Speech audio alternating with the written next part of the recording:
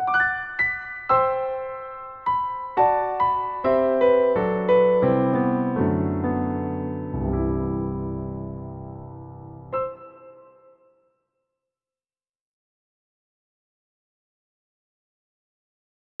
you for your presentation. It was quite thoughtful and thought-provoking.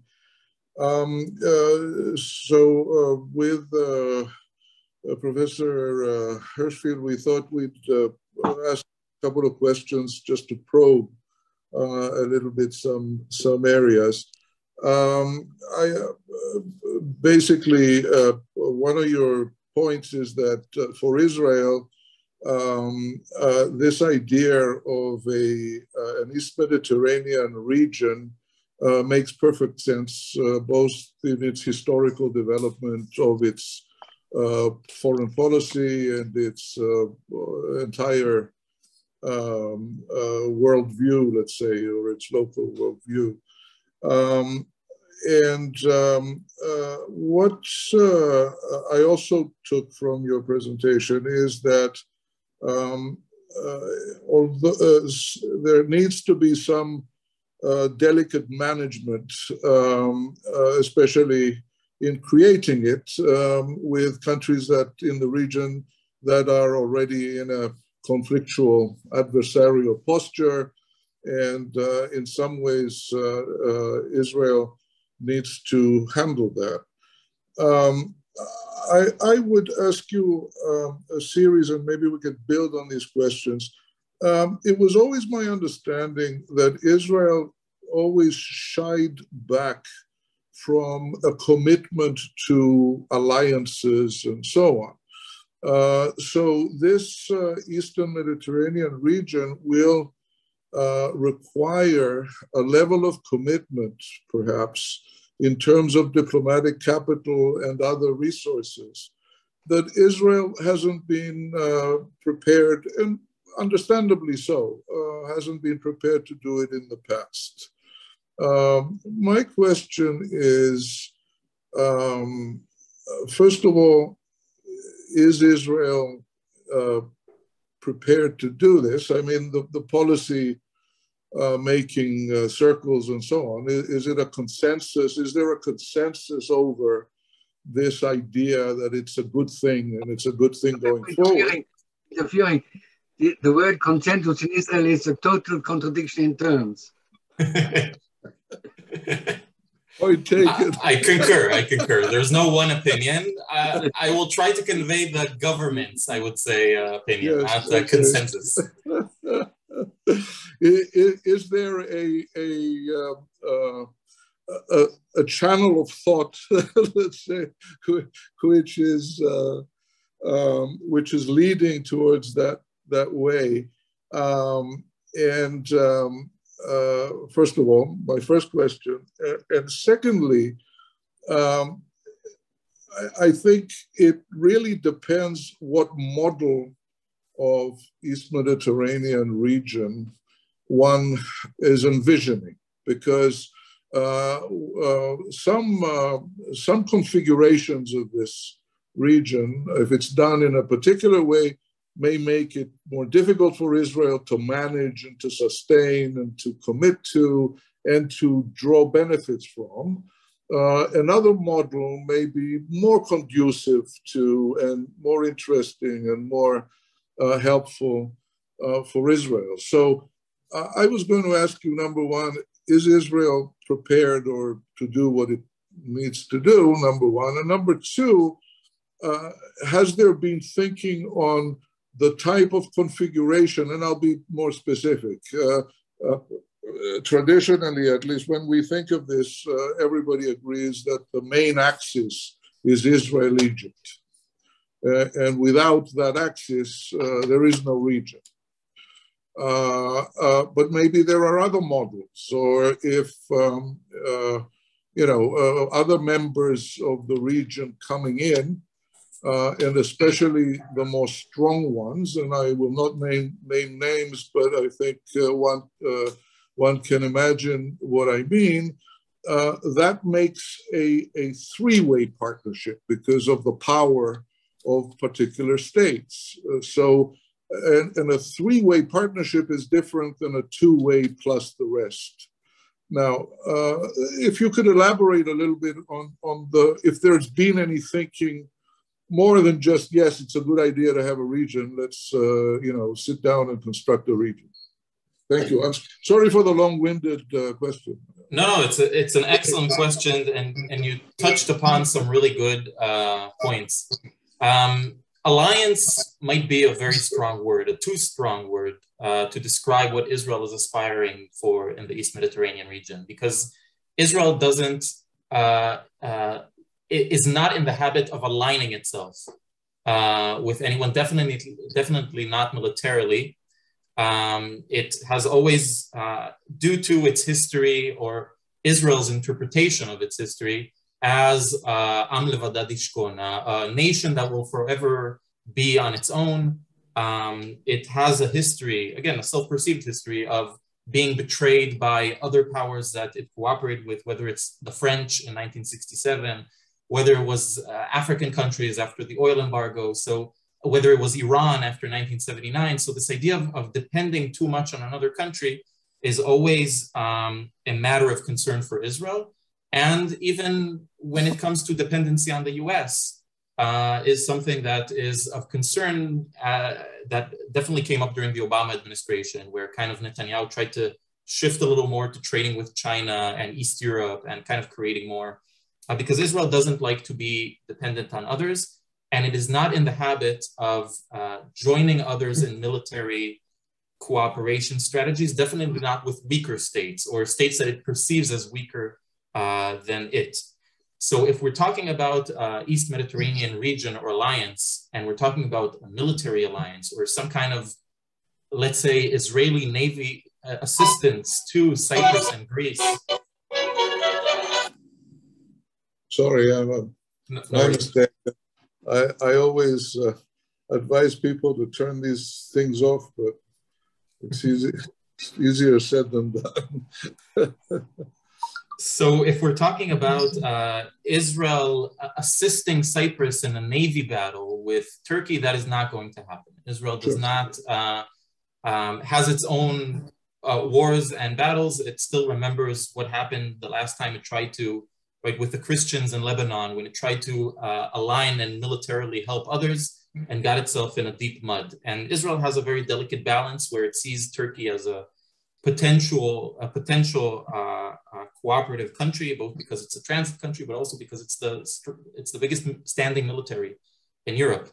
And that is important for Israel. So the word alliance is a bit strong. What Israel is seeking is economic cooperation where it feels like it has the advantage.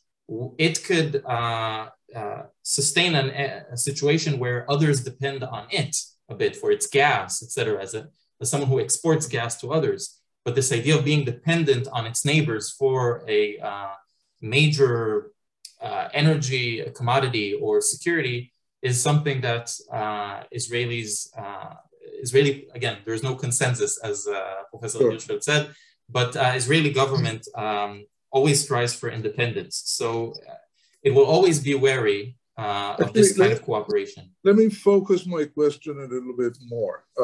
Obviously, the question of alliance is off the table, or it was never on the table. But and I do take the point that Israel is interested in cooperation and especially economic cooperation and so on. But it may come into some difficulty when, let's say, a hypothetical country in the region aspires to more dominance than cooperation. This is what I was trying to reach for.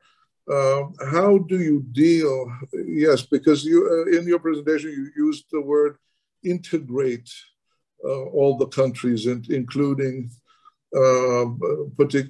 some less cooperative countries in the region, integrating. How do you see this integration if one particular country has an agenda that goes beyond just being integrated in cooperation? and especially if it links up with concepts in the region that are patently anti-Israel, Islamist and fundamental and other issues and so on. There's a potential threat out there that I think has to be anticipated and maybe maneuvered in a way when the game is set up. This is what I'm looking for. When the game of the regional system is set up, it's set up in a way that will benefit Israel, or will be easy for Israel to derive benefits. Let me put it that way. So definitely Israel is a very pragmatic state, and one that believes that conflicts can be managed but not necessarily solved ever. And some problems are just problems, and the most you can do is create, right, what Jabotinsky called an iron wall, and just let your neighbors or enemies know that they can continue to be enemies if they want, but it won't help them until the moment that they're just too tired or too exhausted of trying to defeat you, and to a point they will never be in peace with you, but they will accept your presence and might even cooperate with you to some kind of level. And so Israel has always been very pragmatic in that sense. It has never, again, different governments and different voices. But another thing that Israel kind of seizes in its region, definitely during the Netanyahu era, is a very interest-based type of thinking, where ideology is important, but it does not rule the international system. And enemies can become friends for a moment for interests. Enemies can suddenly become friends. Friends can suddenly become enemies. Iran used to be a good friend of Israel, and now it's no longer. Turkey used to be a good friend of Israel, and it's no longer. And the way Israel sees it is, let's manage this conflict as much as possible. Erdogan will one day not be in power anymore, and things can change according to the interests of the parties involved. And Israel has kind of this long breadth of, let's just wait and see. Let's just manage it and keep things cool until things might change to a point where we can start looking at things in a different way. So the most it would want to do is to keep things calm until at least Erdogan, I assume that's the power you meant,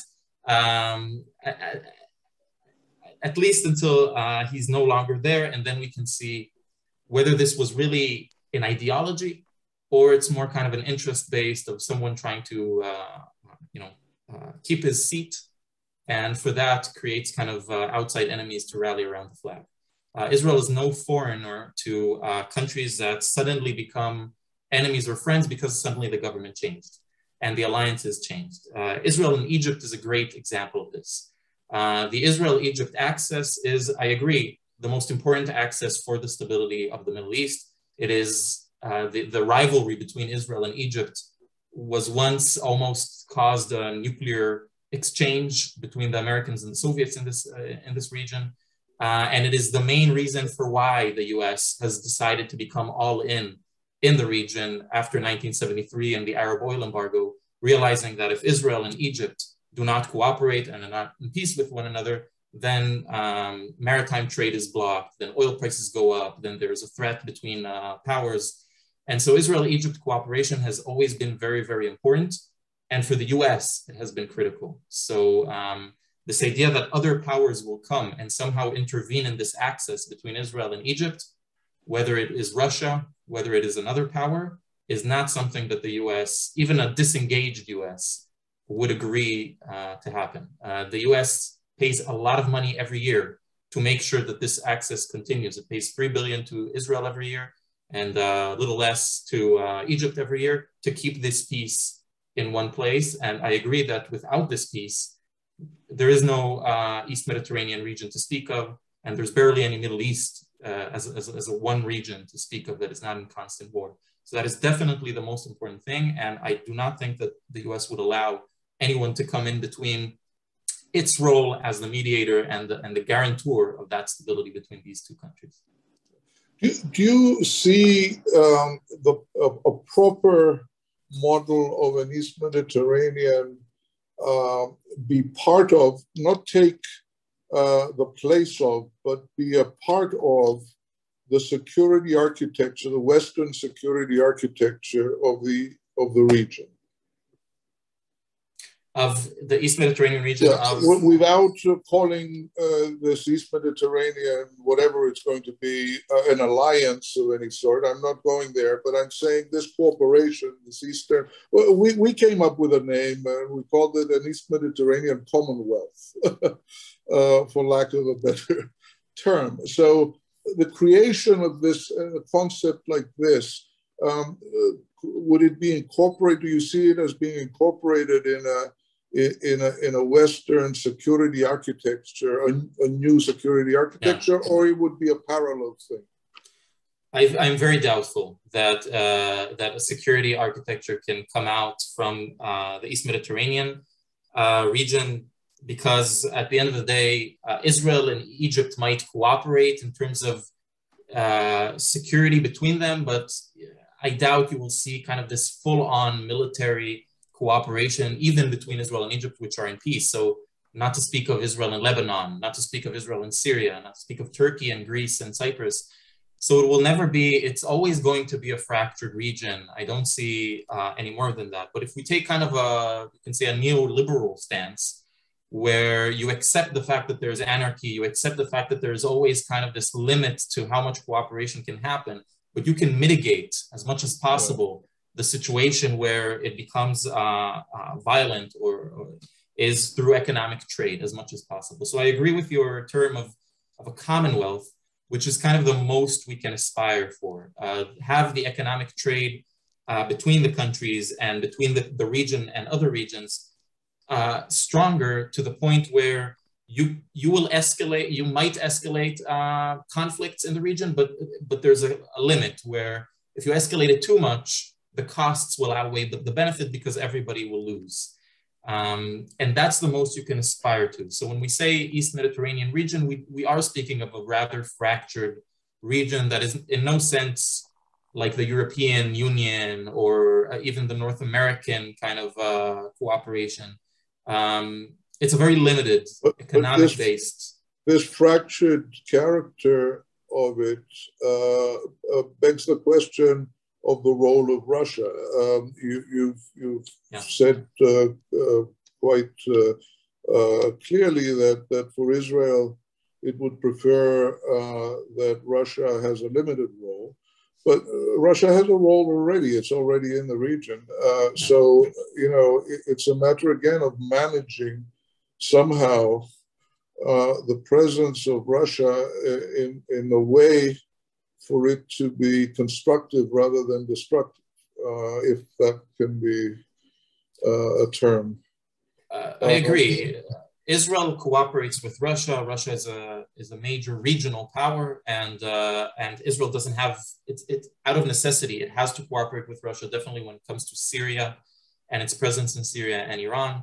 It can't be too confrontational with it, although it sells weapons to Poland and to other countries in East European that are directed towards protecting themselves from Russia. So that is always a cause of tension between the two countries. But at the end of the day, for Israel, Russia and the Soviet Union before it has always been a problematic character in the region that has supported Israel's enemies, definitely when we're talking about Israel-Egypt. Israel would like to limit as much as possible Russia's involvement in the region, although it understands that it can't. To Syria, let's say, or I mean, it's an integral part of the Syrian regime at the moment. You know, regime change notwithstanding. But what sort of is the minimal Russian involvement that, in your view, Israel could live with? What is now, or obviously? Israel doesn't get to decide. At the end of the day, we think of ourselves as a power, but we adapt to the region around us, and we don't really have a say over which powers come in. But as much as possible, the fact that Russia is now in Syria, on the one hand, is a cause for concern. On the other hand, it is better than to create a power vacuum there, which Iran will come in. So Iran is there, but its role is rather limited because Russia is also there. And a chaotic, fractured Syria is also not good news for Israel. It wants, even if it's Assad, it's better than just chaos and jihadists running around next to Israel's borders. So the fact that Russia is there and manages to stabilize the area is not terrible news for Israel. But the thing with Russia is that it never limits itself to that. It's always kind of like a bear hug, where, you know, a bear hugs you. He hugs you so hard that he cracks your bones and kills you. So you always are wary of what it means to get assistance from Russia. Where does it lead to? Why are you being given this assistance? And it is always a cause for concern to Israel that once Russia finds itself in a country around it, its influence only grows. Suddenly it becomes weapons exports. And those weapons tend to be directed towards Israel at the end of the day, even if at the beginning they're directed towards local rebels. So it's always a cause for concern for Israel, and definitely in relations with the US. Yeah, I think I've heard Russians make the point or insist on the point that Russian foreign policy today is not the Soviet Union's foreign policy. And all they want to be is included. They want a stake in what's happening. How do you buy that argument, or do you give credence to that, or is what you say that once the bear begins to hug you, it doesn't just give you warmth; it gives you fractures, bone fractures. Yeah. So I know it's important to understand, when we're talking about grievances and power dynamics, it's important to understand both sides. So I do understand that perspective that Russians have. They're not the Soviet Union. Throughout its history, Russia has been invaded by Europe and not the other way around usually. This idea that I completely understand Russia's interests in East Ukraine, this idea of not letting NATO beyond the Dnieper, right? This idea of keeping guard over Moscow, etc. I completely understand that perspective and why it's Russia's national interest. But without linking that to our region. Our region is sui generis, I think. I mean, it's separate in itself. Exactly. So, the role of Russia here was always traditionally was to protect or it's the excuse to protect the Oriental Christians, and then to in its struggle against the Ottoman Empire and so on and so forth. So there's always a reason. Exactly, but I understand the reason where they're talking about Ukraine, but when we're talking about our region, I don't understand who exactly they're protecting that need that protection. It seems like kind of keeping tabs on making sure that we're not becoming too much of an energy exporter to not threaten their markets. It's a very self-interested kind of. You made the point, I think, very succinctly that they want an excuse to keep military presence in the region behind behind any problems that they may have. Yes, and again, I understand that. And I understand that you have NATO and you have the Warsaw Pact. You don't have the Warsaw Pact anymore, but you still have NATO. So for the way they see it, NATO is a threat. I understand that perspective. And because of that, they want presence in the East Mediterranean. But I understand their interests. I just don't think it's good news for Israel. How far does that become destabilizing is the question for Israel and for everybody here. Because, you understand, one can understand their motives, but it stops where they begin to affect the stability of the region, which is what the members of the region want, I think, most of all, and what is good for Western security. Because we have to remember that we're part of the West, we're not part of the East, and I think we will always be. Do you see the U.S. really, it's withdrawing, but it's not withdrawing. It's sort of shifting its resources around in the region. It's beefing up certain presence in Greece. It's, what is the U.S. doing in your estimation? How does this affect the region? I mean, again, the possibility of creating a region. So the U.S. Always oscillates, moves back and forth when it comes to the Middle East. In an ideal world, the US would have liked to disengage as much as it can from the Middle East and pivot to what it sees as bigger threats, which is mainly in East Asia, South China Sea, Taiwan, etc. Having said that, US repeatedly throughout its history learns that it could leave the Middle East, but the Middle East doesn't leave the US. And sooner or later, something happens. Iran attacks an oil installation in Saudi Arabia, or another power comes in and destabilizes, and the US is sucked into the Middle East. And if it's not the US, before that, it was the British, and there always needs to be a major power in the area. And that's not going to change in the next few decades. We tend to think that as oil becomes, or as we move to a more decarbonized energy system and we will use eventually less oil, then the Middle East will become less important. And that might be true 60 years from now. But in the short to medium term, the Middle East will become even more important, because if demand for oil will go down eventually as we move to hydrogen and whenever that happens, the demand will go down and the price of oil will go down, but we'll still need oil for a lot of things, whether it's transportation or plastics or rubber, etc. And while expensive oil fields will collapse because the price of oil will be too low for them to make sense, like fracking in the US, like Canada, like England, like Norway will not take oil out of the ground anymore. The Middle East has the cheapest oil there is.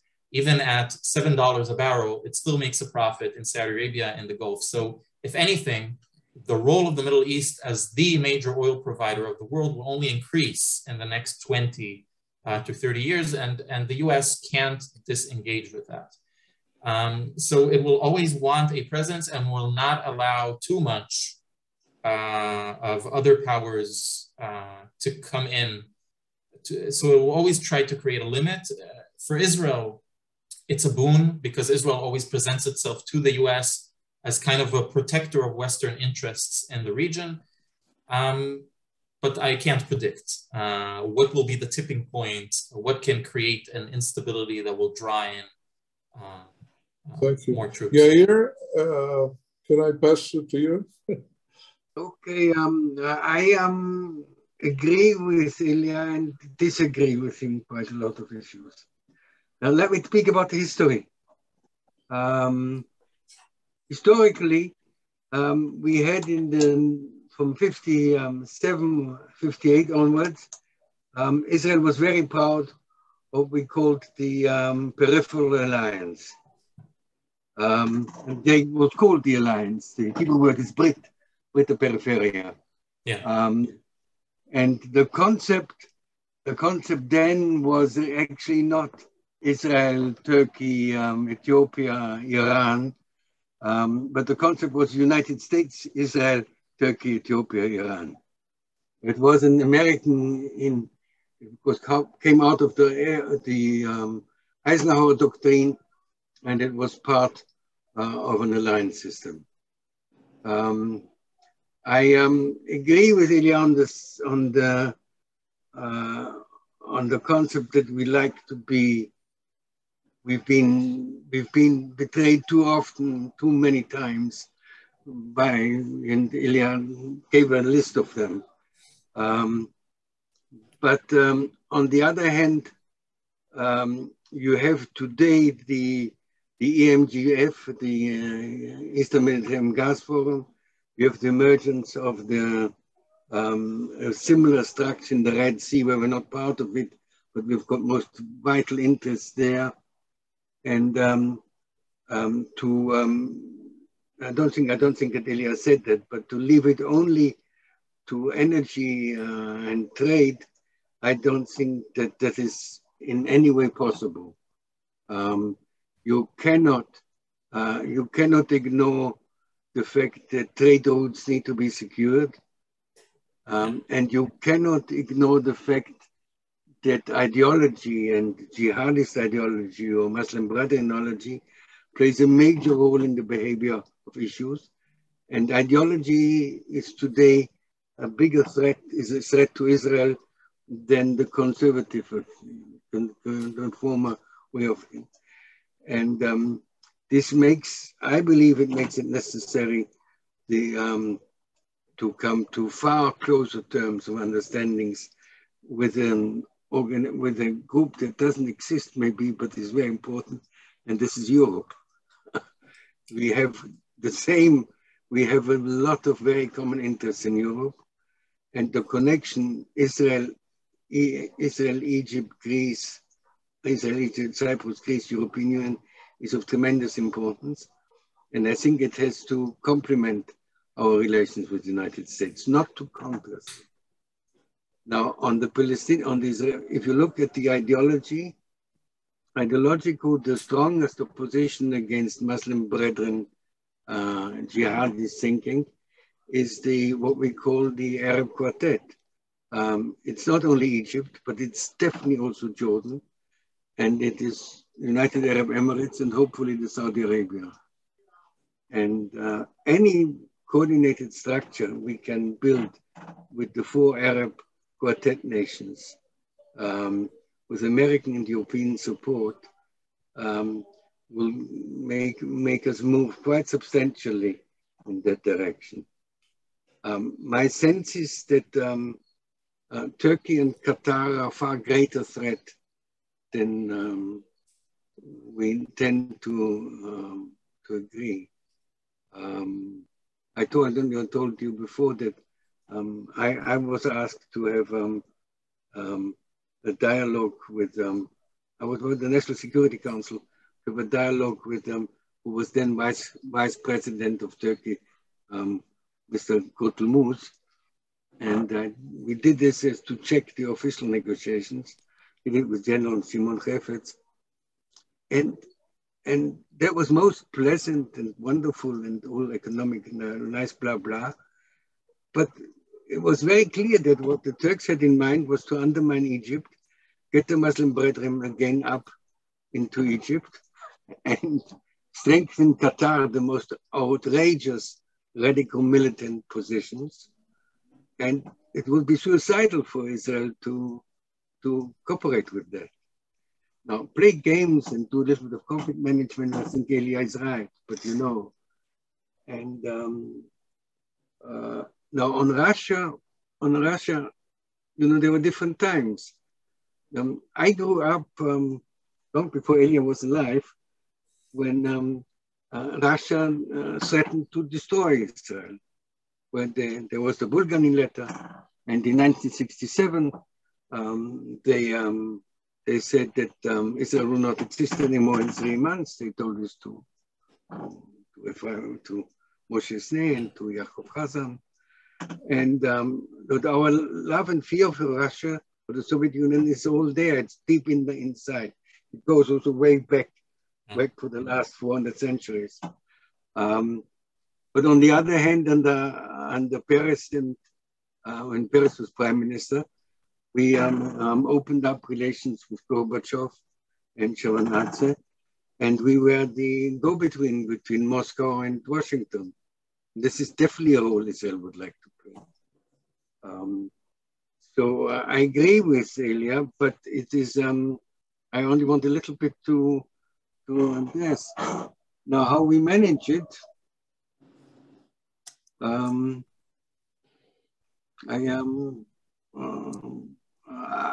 don't agree with the statement that Israeli politics are always rational. I don't disagree with anything you said. I think it's just kind of different emphasis that we're putting. I agree that jihadist ideology is a major threat and is responsible for a lot of the problems that we see in this region. But that is not a state, right? So one of the threats to Israel is destabilizing the states around us. Whether it's Assad, whether it's the King of Jordan, it's better to have a state authority which tends to think much more rationally than a collapse of a state. And then you have this jihadist kind of extremist ideology that is a threat to everyone. So Israel has an interest in strengthening state authorities. And when I say Israel, also the US, etc., because the idea, or at least the hope, is that state authorities tend to be more rational players than non-states, which are a major problem in this region, which is unstable as it is. And definitely in that sense, Israel plays a major role for all of the powers in the area, whether it's Europe, whether it's the US, whether it's Russia, which is to help keep the state stable, whether it's to help Jordan and the Jordanian king and its stability, now selling it water, right, the New Deal, whether it's to help the Egyptians against ISIS in the Sinai Peninsula. There's always this sense that Israel is an important force to have, even though Europe has a lot of disagreements with it regarding the Palestinians, because Israel helps stabilize the countries around it as well. Having said that, yes, I agree completely. Israel seeks European support. It seeks European trade.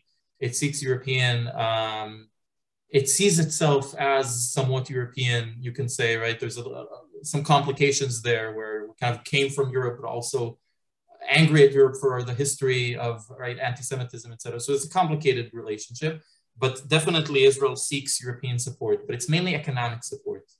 The defense establishment in Israel doesn't see Europe as a reliable security support or assistance. It just sees itself as kind of living in two different worlds or two different spheres when it comes to what is a threat, when do you use power, when do you use violence. Israel sees itself as much more aligned with the US and even with Russia to a point than it is with Europe and how the European Union sees and views threats and views how it should deal with threats. So it definitely, there's a limit to how much Israel wants to trade. The European Union is Israel's biggest trade partner. But when it comes to security assurances, there is no one other than the US that Israel would trust. And so we constantly see the Europeans throw a lot of money, for example, on the peace processes, always throw a lot of money, a lot of weight. But at the end of the day, it's an American standing between an Israeli and an Arab leader and shaking hands. It's never a European. Because Israel will always limit the amount of involvement of European leaders because you just see it as a completely different worldview. So it's always going to be a little limit. Regarding Turkey and Qatar being the major threats, again, I definitely Qatar is a threat. It is a kind of a malevolent force that has been annoying not just us, but the other Gulf states, the other moderate Sunni states.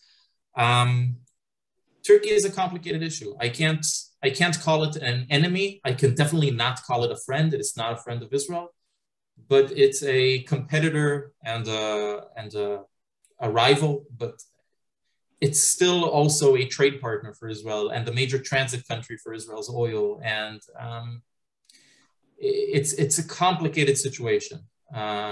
Definitely Turkey has its own interests that uses Israel as a scapegoat or as a rallying around the flag, or every time something happens in Turkey that destabilizes it or the lira falls, then suddenly the Palestinian issue is so important all of a sudden for Erdogan. Definitely, Israel doesn't really have anything to do right now until that leadership changes. Preferably the party itself falls, but I don't know if that's going to happen. Until then, Israel needs to manage and play its cards right. But I don't think that designating that country as an enemy will be of benefit to Israel. It will always want to walk between the drops and wait until things change, so not to burn the bridge with Turkey that it worked for decades to build and will not give up so easily. Yair, any more questions or comments? No, by and large, we almost say the same. Not fully. Not fully. You know, well, that's consensus in Israel, right? Almost, but not fully. You know, I think I'm more aware of changes that happened than Elia. I was too small to remember that in 1948, the most important ally of Israel was Russia and the Czechoslovakian thing we got. And then in the 50s, you had the United States saying that a guy called John Foster Dulles said, Israel is a millstone around our neck and pushes us down. And the United States behaved outrageously against Israel. And then France and Germany were our allies. Yeah. And then the United States became our ally. And so I've been through more. Yeah, you've seen it happen. I've been through a longer period of time, by definition. And I'm a professional historian and not, I think, you're a political scientist. Yeah, that's true. And I'm very suspicious to political scientists from a disciplinary point of view. Because, so my sense is that the security realities that Elai is describing are true. They are accurate. And the fact that we don't see Turkey as the total enemy, that we want to maintain relations. And we want to maintain relations with Iran after there will be a regime change there. Yeah. And the regime in Iran, it turns out one way or the other totally. The Israeli game will be always to work together. But if I'm looking forward in the next 5 to 10 years, my sense is that without a close understanding with Europe, backed by the United States, the United States will want it because they want to move out, and a better understanding also of the ideological thing, and the fact that that soft power is often more important than hard power, and we can speak of what Bar-Ilan calls smart power. I'm trying to tell the Europeans they have all kinds of interests, and they do exactly the opposite against their own interests in many ways in the Middle East. I can give a lot of details on that. But if we convince them that Israel has a major role to play in strengthening European interests in the Mediterranean, security-wise, ideological-wise, democracy-wise, in the height on the way for climate change, for water, and all of these issues, we are a major partner. And on this, far closer, and on this, I view Egypt, Jordan, hopefully also Saudi Arabia, but definitely Cyprus and Greece as a major bridge in doing that.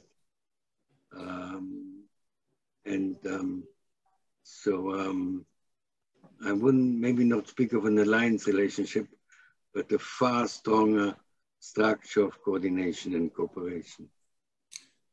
I completely agree. And I agree with everything you said. And you've definitely seen these friends become enemies, enemies becomes friends, right?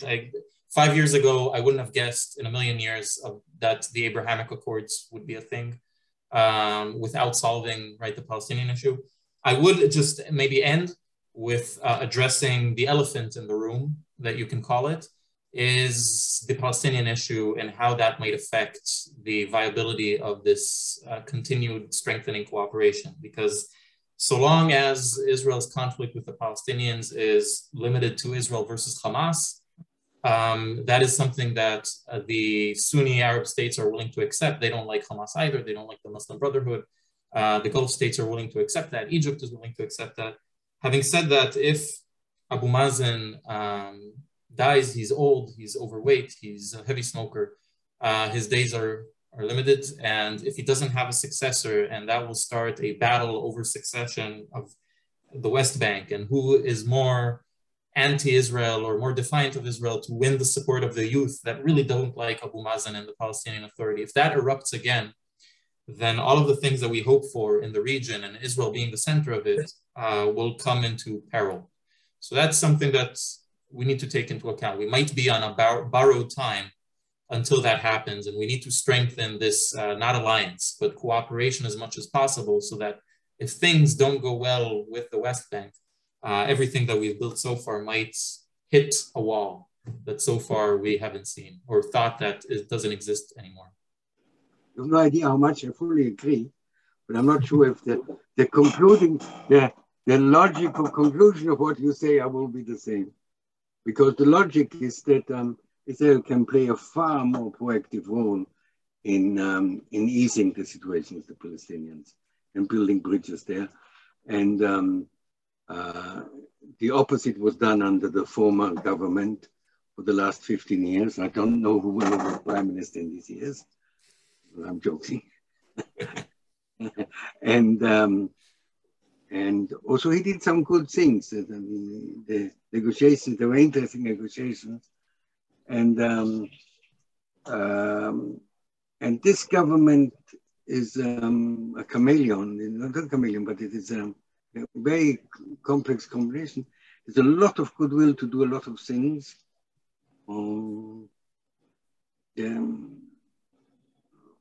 But I agree with you that we cannot ignore the Palestinian issue. The Palestinian issue is for Israel in many ways very, very central. But there are many ways to do it. It's not something that is out. I must say, I don't know, we ever spoke with Chris about it. I'm very, very critical of my friends from the Israeli, what I call radical left. I think they cause a lot of damage. I believe that the radical right is probably worse. But we have to deal with it. Mr. Rettig, thank you very much. Thank you. And we hope we'll have these conversations in the future, if you don't mind. We'll come back.